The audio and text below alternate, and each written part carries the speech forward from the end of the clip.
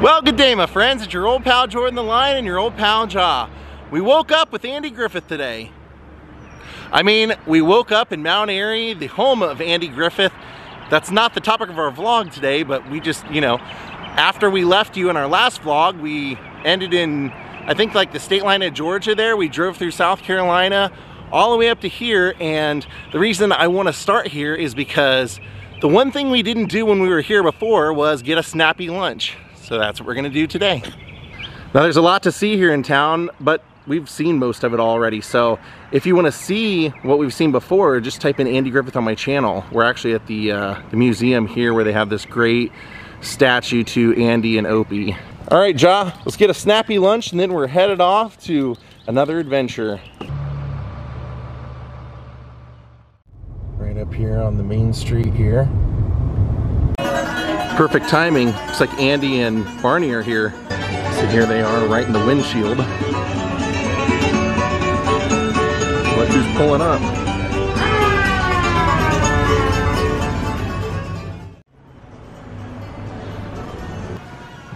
We get to walk by Floyd's barber shop on the way because it's right next door. Here's part of the snappy lunch. There's Floyd's.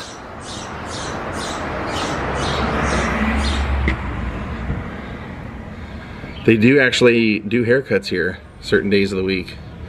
We'll come back for that someday. I do want to get my hair cut there someday. Now let's get the snappy lunch. It's a famous pork chop sandwich. Oh wow, this is great. All kinds of signed pictures for people. And of course Andy.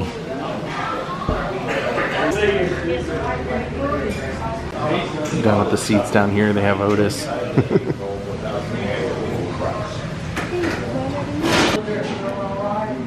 Mustard, chili, slaw, onions, tomato. I got my no tomato.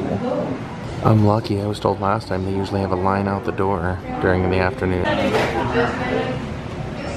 Pretty cool to eat in a place that Andy Griffith used to eat in, that he based one of the restaurants on the show from. So here's the famous pork chop sandwich. I'm about to view it with you for the first time. Ooh, looks pretty good. I like that the pork chop's kind of flattened out. I wasn't sure what to expect. That looks pretty good. All right, let's give it a try.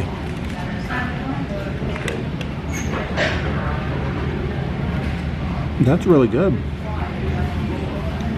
I didn't know if I'd like it because of the chili, but I love it actually. Oh yeah, better with every bite. Have to get one of these to go. They also have a stock car wall of fame here. But we're out of here. We're actually gonna be heading off to Oak Hill, West Virginia. Thanks for guarding the car, buddy. So we have about a little over 2 hours for our next destination. Very historic place. Very sad for me too. We made it to Virginia! For now anyway. There's an old Mountain Dew sign right there. So where we're heading out to is where Hank Williams' last ride ended. Hank was actually, you know, he lived an entire life with spina bifida, which was just absolutely painful for his back, and it caused him to do, you know, to drink and do different things to alleviate the pain.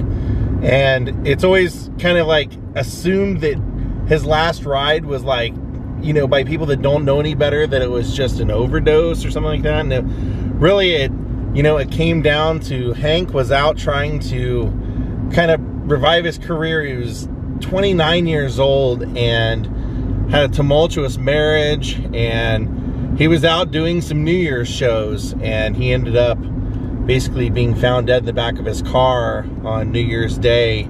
I say that because I don't want people to think that Hank was just some, you know, drinking, drug abused person. He wasn't. This was a guy who lived in a lot of pain his life. Even on his last ride, when he was leaving his hotel, the doctor came and shot him up with 2 shots of B12 that had morphine in it. And other than his driver said they bought a 6-pack of beer in Birmingham, Alabama, and when Hank passed, there were still a couple of cans in the back. That was the extent of it.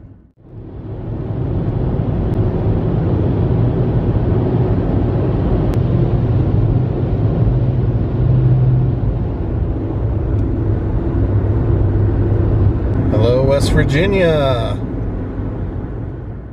You can see that small green sign there. It says the Hank Williams Senior Memorial Road.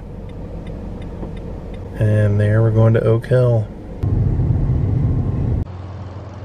Right here in the downtown area where the historic Lewis House is, and also the amphitheater, they have a placard here that says Hank Williams' Last Ride. The legendary Hank Williams recorded 30 hit singles, including 7 #1 hits on the Billboard Top 10 Country Western charts in 6 years.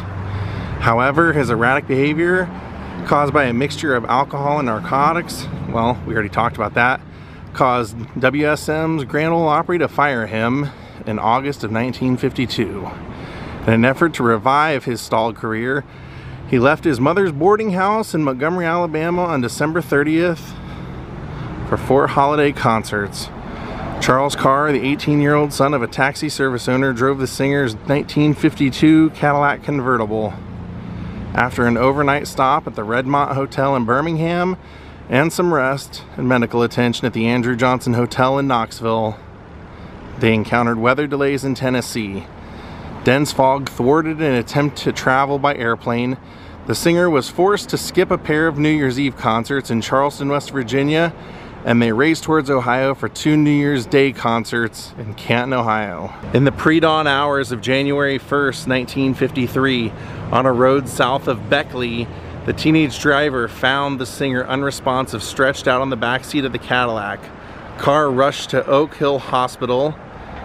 The 29-year-old singer, who penned such hits as Hey Good Lookin' and I Saw the Light, was pronounced dead of heart failure at 7 a.m. The staff of Tyree Funeral Home embalmed and dressed the body and drove the singer's body in a hearse to Montgomery for services. Estimated 2,000 mourners overflowed and surrounded the city's auditorium on a snowy Sunday, January 4th. Within a year, publishers released 4 more songs that earned hit status, including the classic Kalijah and Your Cheatin' Heart. The route of Knoxville to Blaine to Bristol to Bluefield to Princeton to Mount Hope to Oak Hill remains a sacred pilgrimage for many fans of the singer-songwriter. Now, yes, as you saw on that sign, yeah, Hank did get fired from the Opry for those things, and during those times, it was a tumultuous time.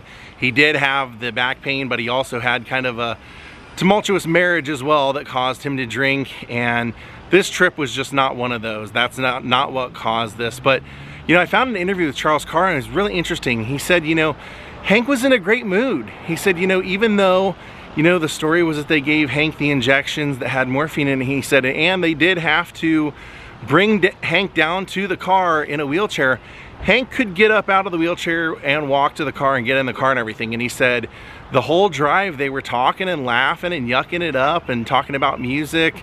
He said just like young guys would. He said, in fact, I remember him asking me what I thought of his hit song at the time that had just come out, Jambalaya, and I told him I didn't like it. None of it made sense. I didn't get it. And he said, you don't make any sense. So he said we had been having a good time along the way.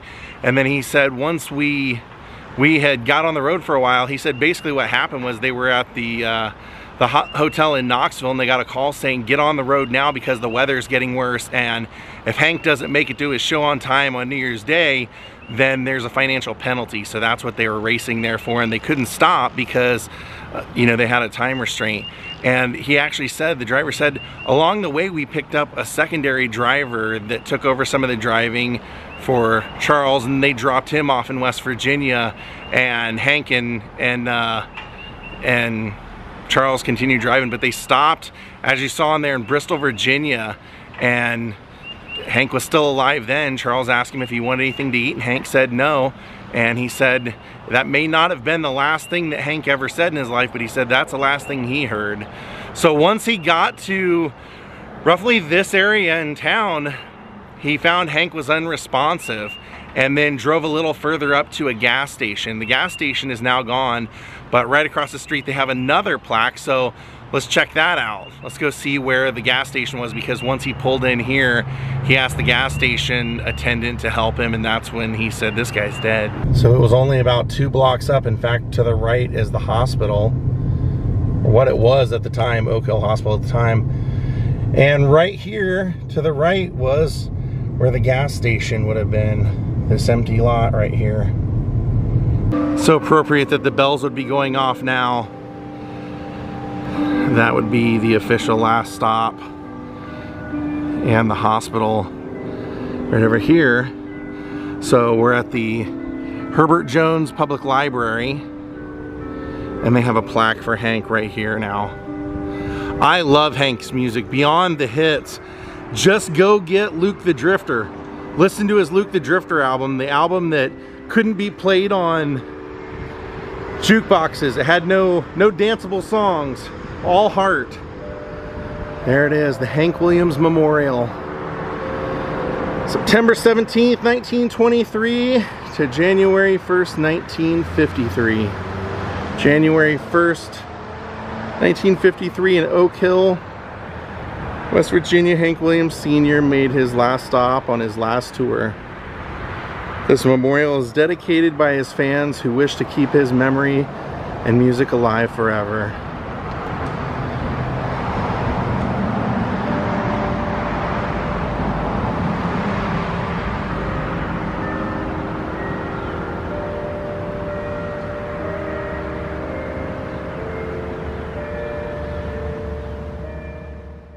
So the driver, Charles Carr, said that while they were driving, he had reached back because Hank had said how tired he was, and he noticed that Hank's overcoat and blanket had fallen off him, so he was going to put it back on and felt the resistance from Hank's arm not being normal, and so that's why he ended up pulling off. But a preliminary autopsy found very little trace of alcohol in his blood when he died, but found no drugs. So unfortunately, they could not revive Hank Williams at this hospital, and he was taken over to the funeral home that embalmed him. So let's go see where that was. Actually, not too far from here. Literally just a few minutes down the road from the hospital.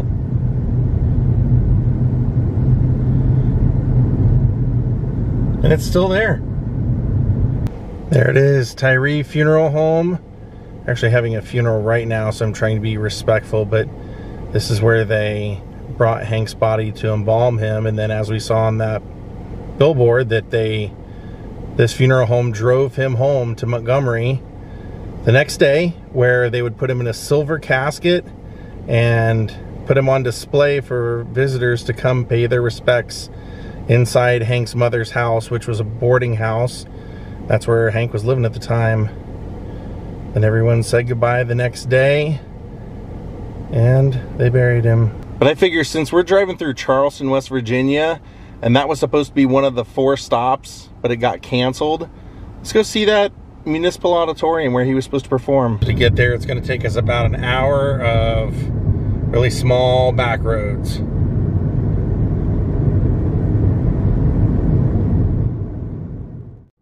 Look at that old satellite dish I just found.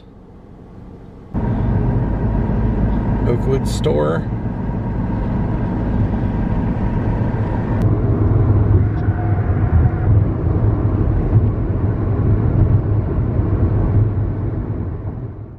You always know you're in Charleston when you see the big gold dome. It's a beautiful town. It's a cool mural. Here it is. Charleston Municipal Auditorium, built in 1939. Art Deco facility. And this was supposed to be Hank's New Year's Eve show. Except the weather was too bad for him to fly out and make it, so that's what continued that journey along in the car. The show that never was. It does look like they have a little bit of historical thing over here. I'll read. I see Bert Kreischer's gonna be here soon. The machine. Yeah, it does tell about the history of the auditorium. Oh, it says among its famous guests, it was President Harry Truman gave the Give 'em Hell in a campaign speech that was live national radio broadcast from here, October 1st, 1948. Well, right above us is the Welcome to Ohio sign, and that means that is also our Goodbye from Ohio sign. John and I will see you tomorrow. We hope you enjoyed our vlog today. Thank you all for watching. If you're new here, please hit the like button, please subscribe, and ring the bell for notifications. We'll see you all next time. Goodbye.